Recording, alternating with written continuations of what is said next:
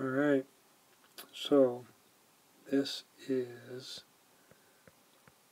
NET-113, IT Essentials Hardware.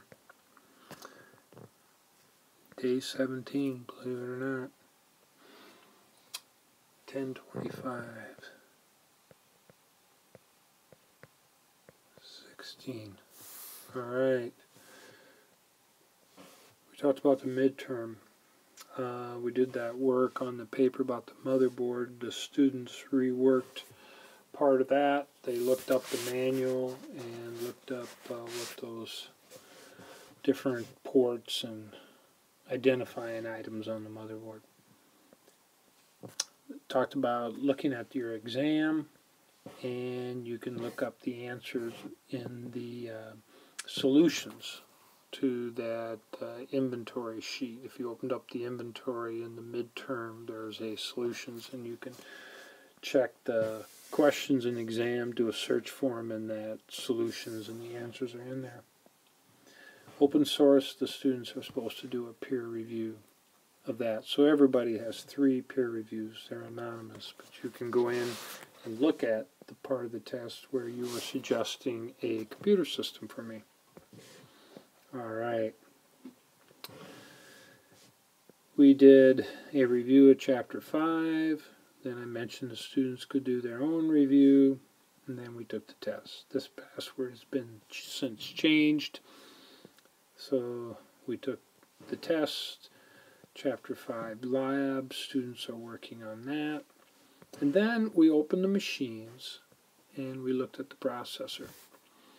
On Thursday, we're going to put some new thermal compound in there. We'll clean them up, put the thermal compound in, put them back together, and make sure they still function. We talked about this deal with the internet outage. A botnet developed a denial of a distributive denial of services, and they attacked DNS servers. And we talked about all the ways they could create that botnet with the Internet of Everything, or I should say Internet of Everything and Internet of Things. All of the devices that now connect to the Internet.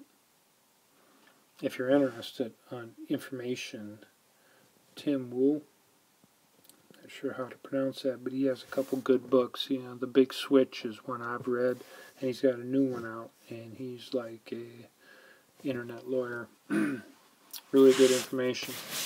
We watched a movie, a video. Danny Hillis. It was a TED Talk.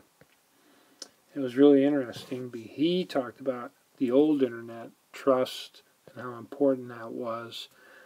He got the 3rd domain name, think.com. We talked about how the internet's changed. It was the ARPANET. As soon as we started using the .coms, that became, the internet became much more, I guess, a dangerous place to be involved with. But anyway, this was good timing because Danny said we are going to have some issues in the future with the internet. Even though this was 2011, some of what he talked about came true this past week. We have to understand the internet. You can add things to the internet. It's changing all the time, and we don't know who's using the internet to do their communications. So issues with the internet can have a larger impact than we even know. Alright. So the rest of this was Chapter 5. We talked about technology, power running technology. We make technology smaller and smaller and smaller so we get more power out of those chips. We want to do that so they don't heat, and we want to use the least power we can, but we still have an issue of cooling. So we talked about damage, unstable, all the things go wrong when they overheat, and we talked about ways to cool fans, heat sinks, coolers, using liquid to cool. And there are some non-fan coolers for processors too. Talk a little bit about the power supply wattage, calculating that. Video card takes a lot of power. Talked about interviewing people. We did a lot of work with that the other day. And anyway, if you're going to work on a computer, the first thing you want to make sure you back up the data.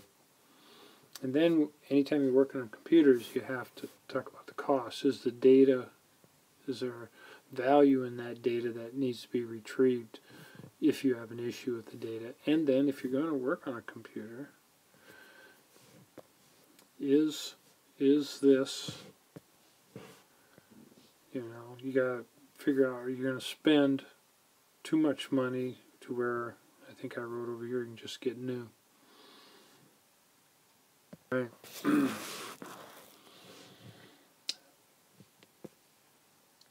I didn't spend much time on this. The process, how you're going to do research, and what order you're going to check what to figure out what's wrong. Listening to beeps. Once you resolve a problem, is there a way you could prevent it from happening again?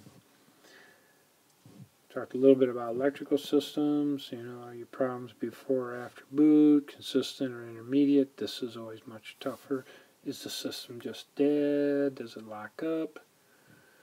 You got that burning smell? That would tell you something's wrong for sure. Overheating could be caused by overclocking, dust, so forth. We talked about smaller devices like laptops and phones. What kind of adapters could be causing problems with those. Power issue.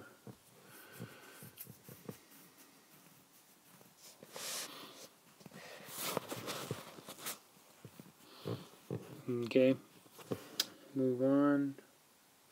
Well, that's really it of what we did. I went over initially some of the things we talked about.